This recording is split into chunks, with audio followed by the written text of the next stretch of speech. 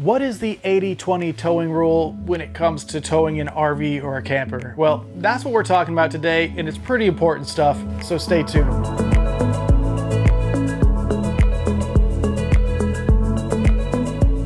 Welcome back to the channel, and thank you for joining me here today. There are tons of rules when it comes to RV life. The 222 rule, 333 rule, the 10-year rule, it goes on and on. Rules.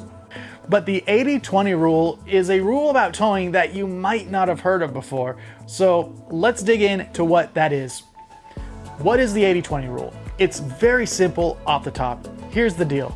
The 80-20 towing rule is a safety measure many RVers follow, and basically the rule states you shouldn't tow above 80% of your max towing capacity. This gives room for human error in calculation. It also protects the life of the vehicle by not pushing it to the max every time you tow a trailer. This is why it's so important. And please take note, if you bring anything away from this video, have it be this.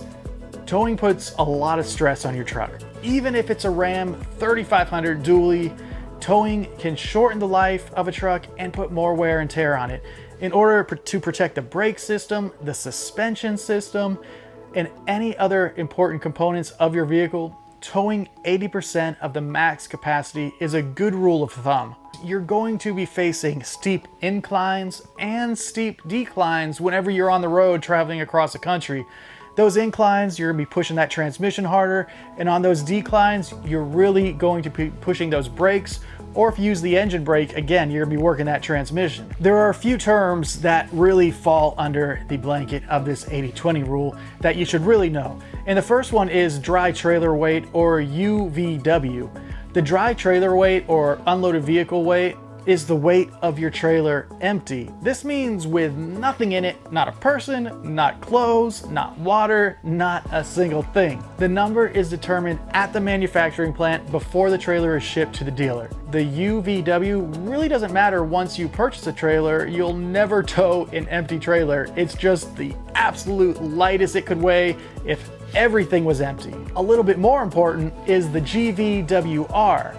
This is the gross vehicle weight rating, and it is very important, and it is something that should definitely be considered and looked at whenever you're purchasing an RV, camper, or a tow vehicle. This is the maximum weight of the trailer with all cargo. You can find the UVW or the GVWR on a sticker on the passenger side of the RV, usually towards the front. And last, let me talk about the difference between towing capacity and payload capacity.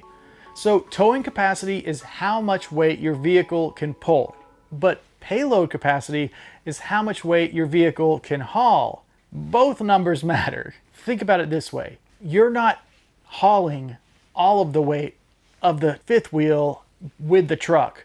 The fifth wheel is holding some of that weight as well with its axles and its tires. The weight you're hauling from the fifth wheel is that of which the tongue sets inside of the truck bed. So that is going to be what you're considering when you're talking about payload capacity. How much weight from the fifth wheel tongue is going in the bed of that truck? That will affect the payload, not the towing capacity. You're confusing me.